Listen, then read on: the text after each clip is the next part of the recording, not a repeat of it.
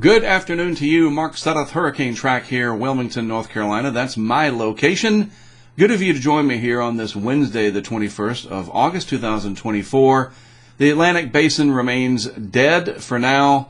It is busy, very busy over here in the Eastern Pacific.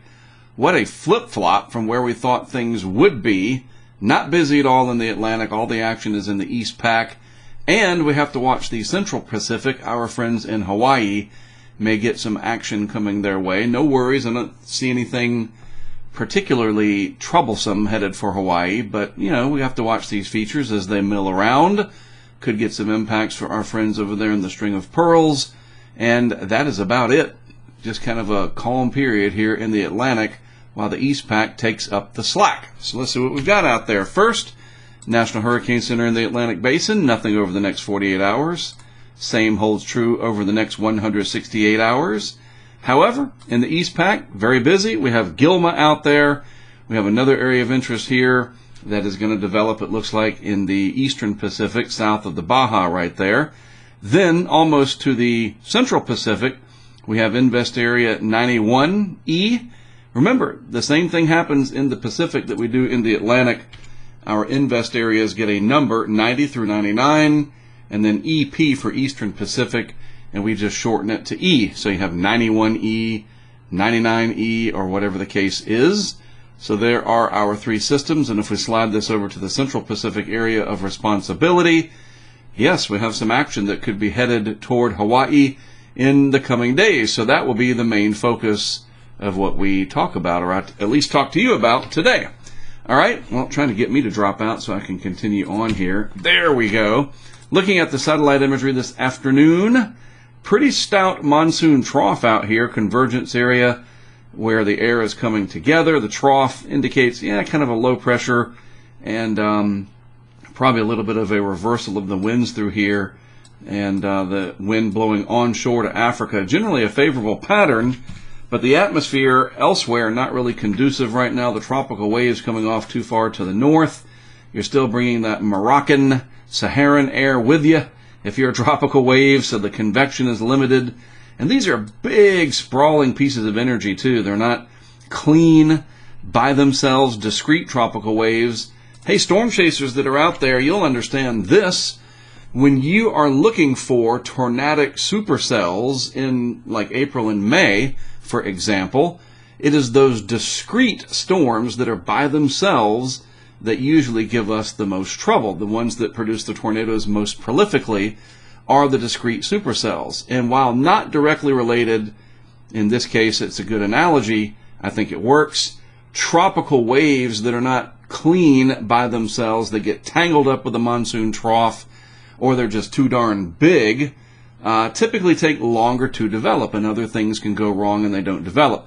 Just like when we are looking for tornado genesis, when you have a line, you typically don't have as prolific a tornado-producing setup than if you had discrete supercells. So something similar happening with these tropical waves, but you know what? The calendar says it right there on the timestamp from Dr. Cowan's awesome animation there. It's only August 21st. We've seen this before. We have seen this movie before. We get lulled into thinking that not much is going to happen, and then we either get one real big bad one or several of them. You know, every season's different, and we still have plenty of time on the clock. We need to be watching and being ready, even though we have a quiet period now. We don't know when it'll end, so take advantage of it. That's what I was trying to talk about yesterday. Use this time to get stuff done. I'm certainly going to do that. Got some projects that I can keep hammering away at, and we'll keep watching and waiting. Meanwhile, nice front came through. We've got a trough here over the east, drier, cooler air. Went down to the beach with my wife and a couple of the kids here today, and some other families joined us. And it's a beautiful late summer day. School starts back tomorrow. The waves were still elevated thanks to Ernesto, which is now firmly caught up in the westerlies up here. And that will be that as it gets absorbed into those westerly wind energy zones. Meanwhile, what the heck is going on in the East Pac? Small but potent Hurricane Gilma sitting right there. You can see the eye very clearly. Another area that's going to try to develop. This is 91E. Yeah, we didn't expect that this would happen, but here it is. And these systems are fairly high in latitude. I say fairly, I mean they're between 15 and 20. We're not seeing them way down south here. So it is a little bit surprising. You know, hey, meteorology, it can be surprising sometimes, right? And here we are with 3 systems to watch. The overall pattern, though, it's really interesting. I was trying to figure out, okay, what the heck is going on in the East Pack? Our features are basically right through here that they're trying to develop. And water temperatures in there are running above normal. Here's our stalled La Nina, a little bit coolish here in the Nino 3.4 area, but none of this abnormally cold water, or anomalously cold is a good way to put it, perhaps a better way. None of this has reached up here into the latitude where our trio of systems is developing. So yeah, I guess it's the East Pack's turn, and once those systems die away, then maybe the Atlantic will come to life. We shall see. Remember, hurricane season goes through November 30th, and don't think we are going to get out of this with all this very warm water relative to average throughout the deep tropics, the Caribbean, and the Gulf. I just don't see how we get out of it without a major problem coming up at some point.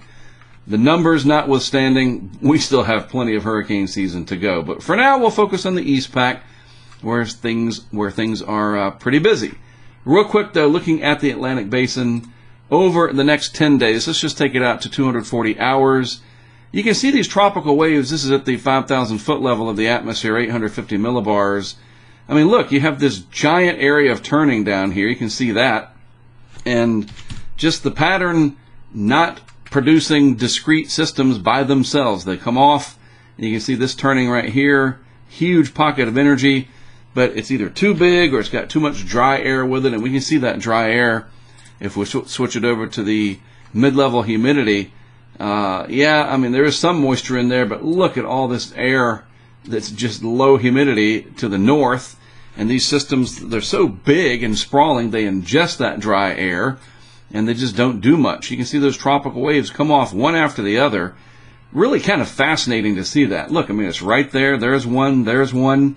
There's another one there. There's one in here.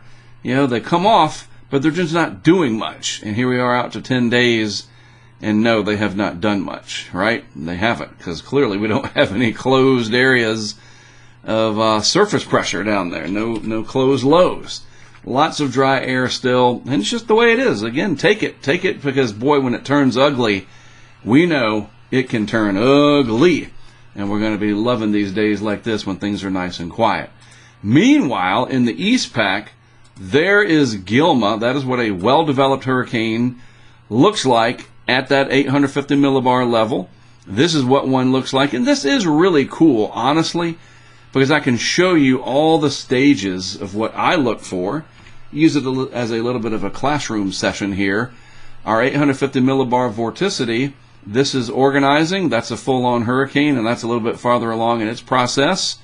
Really neat to see. And then here's your energy stretched out like a grapevine, and these systems try to develop off of that grapevine into nice, ripe pieces of fruit, to use that food analogy.